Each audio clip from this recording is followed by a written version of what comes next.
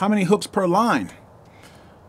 How many hooks per line? I will go with maximum of 3. Usually one at the bottom, one above that about 1.5 feet, one above that about 1.5 feet. And most of the time only 2, because I just don't want to get tangled and hooked. 1, 2, or 3 hooks. That's all you need. Any more than that, and it's just perhaps a little bit too much risk, unless you're using a rig that's like a planing board and you've got like 7 lines off on that planer board or something. But that's a whole different thing. Like, obey your local laws and regulations. Some of your local laws may only allow 1 hook per line. Some, they just have a number of hooks per angler and they don't care about the number of lines.